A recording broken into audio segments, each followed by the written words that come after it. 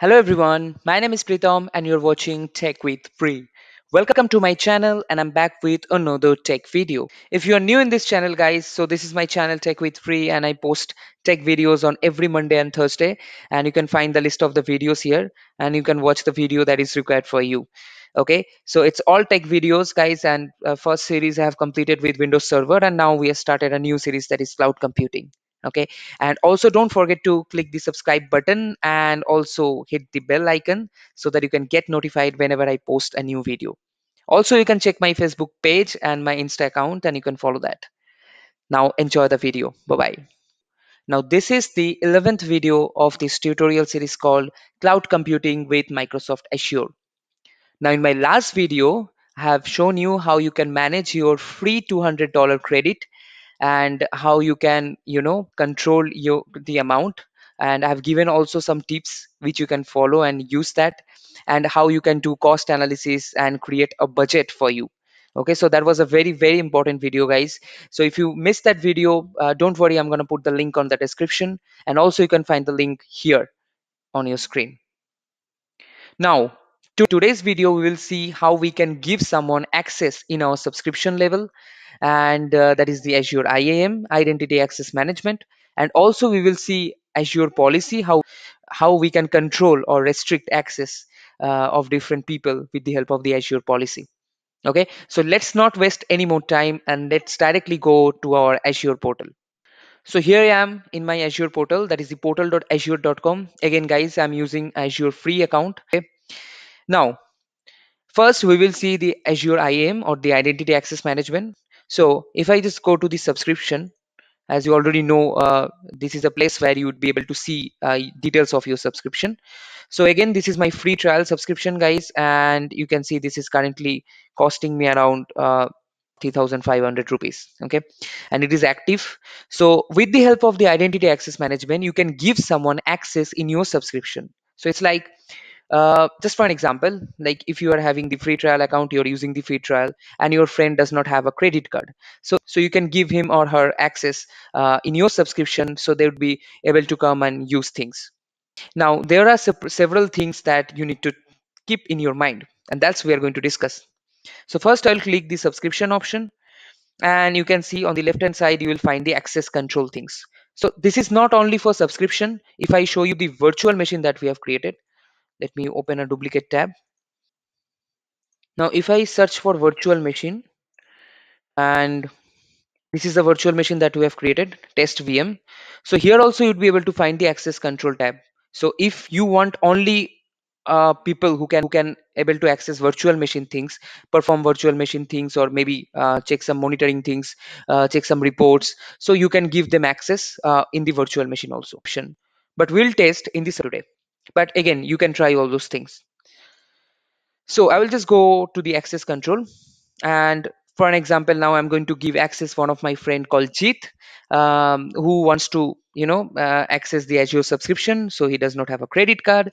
So let's see how we can give access. So here, this is a page you can see under access control.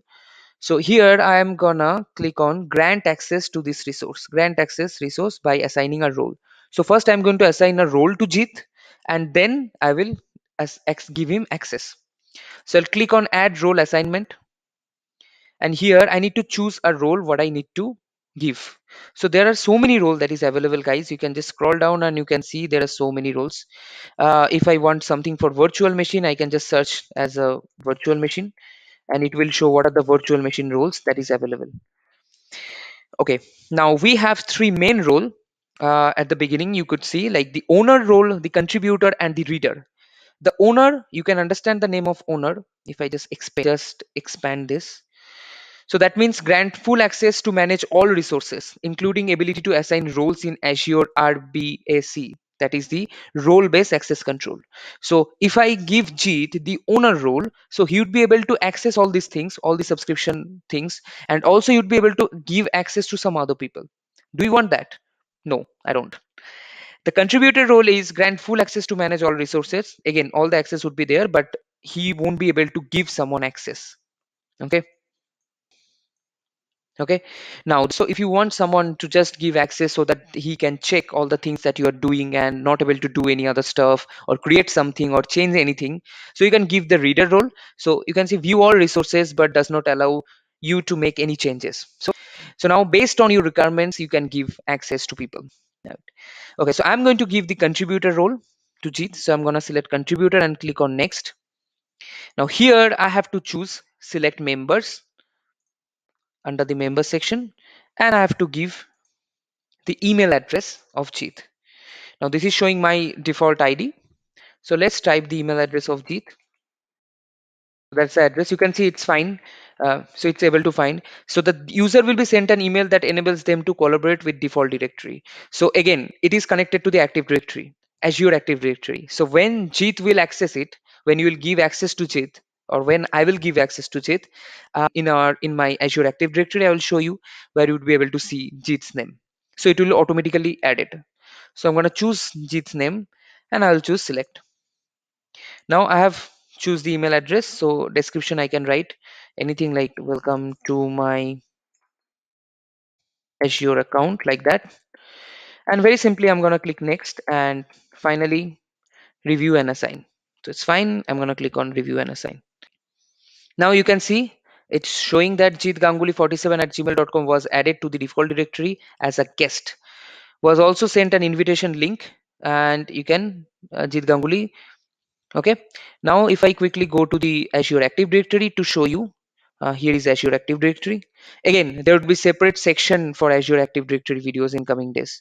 So you can see if I just go to the user section, I would be able to see this is my default one, Pritam Jeet Ganguly, and this is the Jeet Ganguly 47 that I've added. Okay. Now I will just quickly go to my Gmail and open Jeet's email ID. Actually, this is this is my another email account. You could say, just for the testing purpose, I'm doing it. So I'll just open the Gmail account and I will accept the invitation and I will log into the Azure. Okay.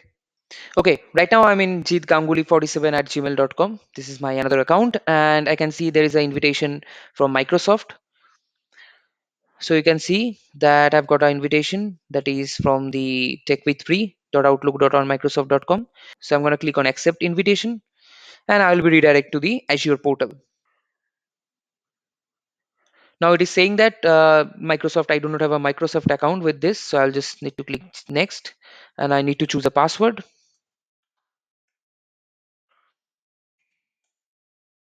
just to access this Azure portal. Now some verification process is going on. So I'll just do it quickly. So I received the code in my Gmail account. I'll click on next.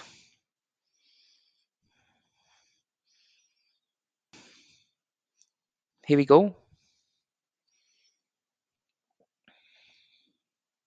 I have to accept the invitation permissions of the default directory. Click on accept, and you can see the same amount of credit that is remaining that was there in the take with free. And you can see I have logged in as Jeet Ganguly 47@gmail.com, and here I would be able to see all the things like the virtual machines, test VM. You can see, so you have given a contributor access. Now you can create virtual machines and you can do other stuff also. Isn't it interesting?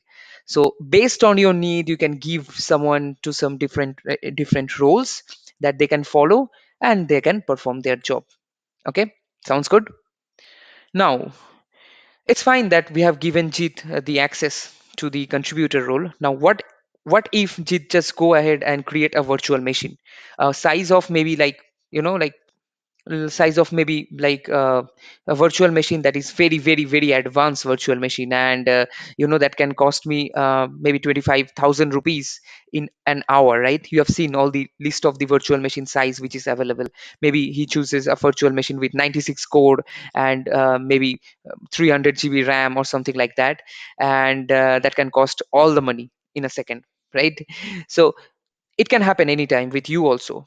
So to protect that, you need to know about the Azure policy. Now it is very simple. Again, I'll just go back to my account, TechWithPri, and I'll show you. So I'll just search for policy. It's very easy. So policy means nothing. You are just restricting your account or maybe people's access. So by default, it will open this page. I will just go to the definition page, And in the definition page, you'd be able to find all the policies, list of the policies that by default is there in the Azure. So you can choose any of them and you can apply this in your resource group or totally in the subscription level. So I'm gonna choose virtual machine size.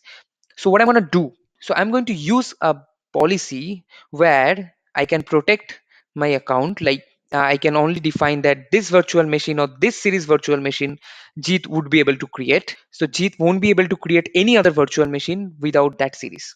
And it's not about Jeet. If I add in future more people in my account, so they would be restricted only creating virtual machine with that particular size. Isn't it interesting? So let's search for it.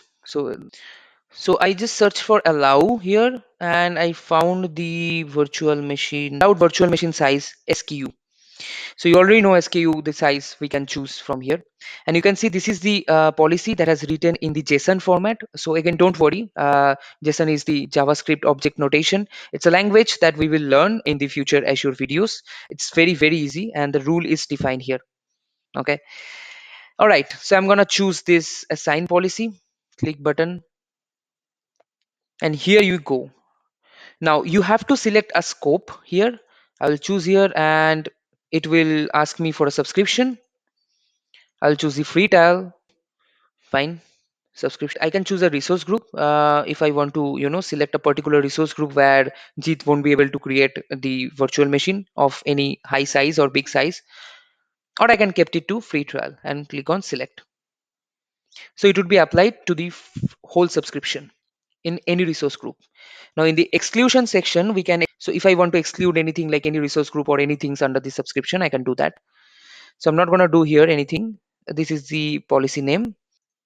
So I'll click on next. Here you have to choose what is the size of the virtual machine you want that Jeet create. So I want to select only the A series of virtual machine. So I can just search for A series only. So I've selected all the A series one, all the 20 virtual machine that's under the A series, and that only. So Jeet would be able to create that virtual machine only. I'm click on a next, and I'm not gonna do anything or any of these things. I'll just go to review and create and hit on create. And you can see creating policy assignment succeeded. So we have successfully assigned the policy. Now I will quick go to the Jeet's account and try to create a virtual machine with the high memory or other than A series, and let's see what we get. So right, I'm back in the Jeet's account and I'm gonna create a virtual machine quickly. Create new,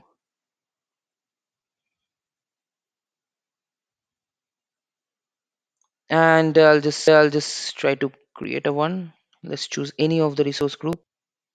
So here I will choose the virtual machine size. So by default, you can see it D2S V3.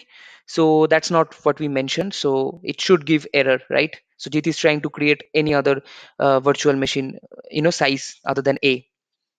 So I'll just go to the review and create tab.